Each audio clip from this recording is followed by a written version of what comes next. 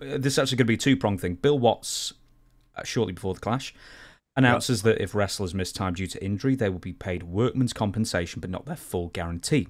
Which leads us to Rick Rude not making the Starrcade pay-per-view a couple of weeks earlier, and he would remain on the sidelines until March 1993 due to bulging discs in his neck. How much... this is probably going to be an unfair question, actually, now that I read it back very briefly, but how much of Rude's injuries do you think were a work, if any, to get the Lloyds of London compensation sort of squared away in that sense? Because he wrestled till somewhere in 94 and then he retired due to neck and back issues. But then a few years later, when you knew him really well in ECW, it seemed like he was desperate to get back in the ring. Yeah.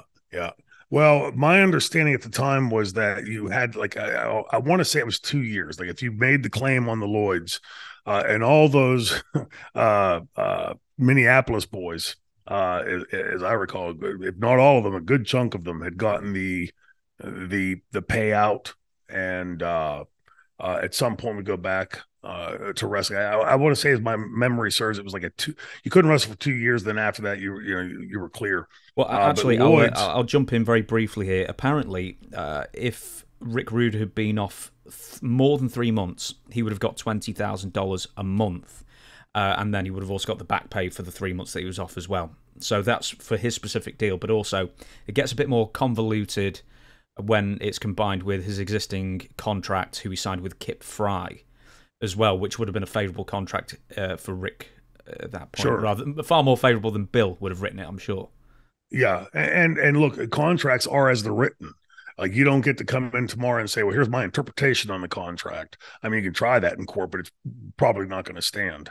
So again, and I can't speak on Rick's or Mike's or the Kurt's, the different people that had those Lloyds of London. I do know that Lloyds of London, right in that same time frame, wouldn't insure wrestlers anymore.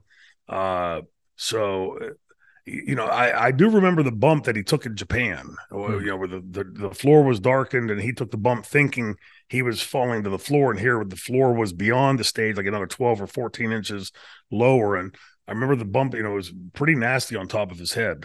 Rick was such a great performer. Like, even with injury, you could be able to cover it up, I'm sure. But when he came to ECW, you could tell that he wasn't quite the Rick Rude that I had known in 90, or even 93 later in WCW. There's always the rumors in the Minneapolis guys worked the whole thing. I saw the bump that Rick took, and it would shock me if he wasn't injured. So that to me, that's one of those things that I'm not trying to be vague, but it's one of those things that had become such like an almost urban legend in the dressing room. These guys all got this insurance, and all took, sooner or later they all claimed on it, and a bill coming out and making the claim saying, well, from this point forward, you'll only be paid this way, not that way.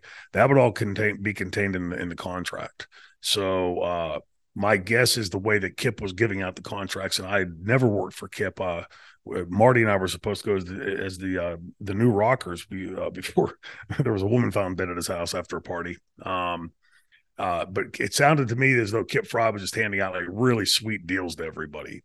And, those guys were also, Rick especially. And I say that because my interactions with Rick and listening to him talking about like what supplement to take and what time of the day and what to take it with and when to stop it. It was almost like he was a pharmacist. And, but like I've often said that in those things, you'd have that, that sense of really real intelligence. And then that would turn right around. And like, if one was good, 10 was better.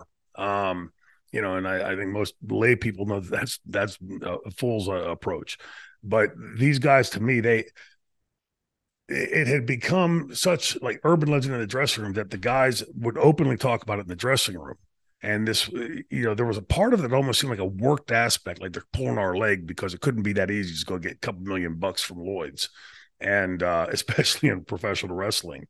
But my understanding was that a bunch of them did. And if you go back and look at that time frame, there were times when a lot of these guys were off for extended portions of time. And then I know Lloyd's, like I said, right after that, like closed that door, no more, wasn't covering wrestling anymore. So, but again, like with Rick, specifically with Rick Rude, the bump that he took in Japan, and I'm sure everybody could pull it up on YouTube and see. It was a hellacious bump, and it's hard to explain to fans, I guess, but like in the old setup where they had the lights over the ring and the rest of the building was sort of darkened out. There's been plenty of times that I've been in the ring and you look down from the apron and it just looks like a bottomless pit. You really can't see a floor. It's just dark. And, you could jump off and think you're landing here and you're really landing here or here. And the bump that he took with that, I forget if it was a senton but the guy coming out and catch him and Rick going back thinking he's going to hit this way. And he actually hits this way, on top of his head with that extra weight on top of it. So it was for those of us that know bumps, it was a bump that shocking that if he didn't snap his neck, because it was that kind of a bump, into that dark black.